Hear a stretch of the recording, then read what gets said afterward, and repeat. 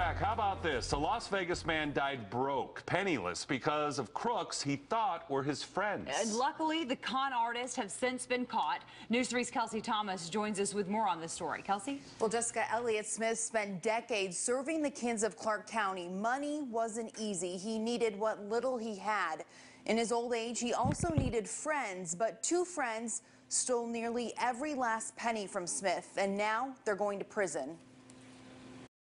Elliott Smith and his wife Susan saved their entire lives. And these are people who were, raised during the Depression. Smith worked hard as a head custodian for the Clark County School District. They didn't waste anything. They were very careful with their money. Sue and Dave Swikert say as Sue's dad got older, he thought he had saved hundreds of thousands of dollars to help care for his wife once he died. He had a school district retirement, a military retirement. But Smith died broke because of two people he thought were his friends.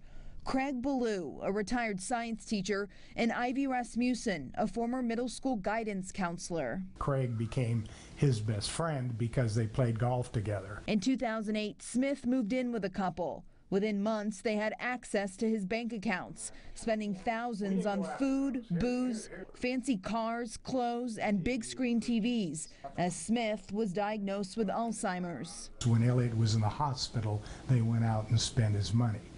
This is just a drop in the bucket. Leaving behind a paper trail of 500 receipts, adding up to more than $82,000. They just took everything my parents had. Then Smith's wife had a stroke and they realized there was no money to pay for her medical bills. Ballou and Rasmussen convicted of stealing more than $150,000 from Smith. Smith died in 2010 at 84, about a month before the couple was arrested. He broke down and cried, and that was the first time in 40 years I'd seen him cry. His final days left with a painful memory of the betrayal.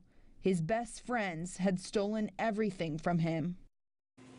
Ballou and Rasmussen told the jury that Smith willingly gave them access to his money because he was a generous man. They were each sentenced to 8 to 20 years in prison. In studio, Kelsey Thomas, News 3.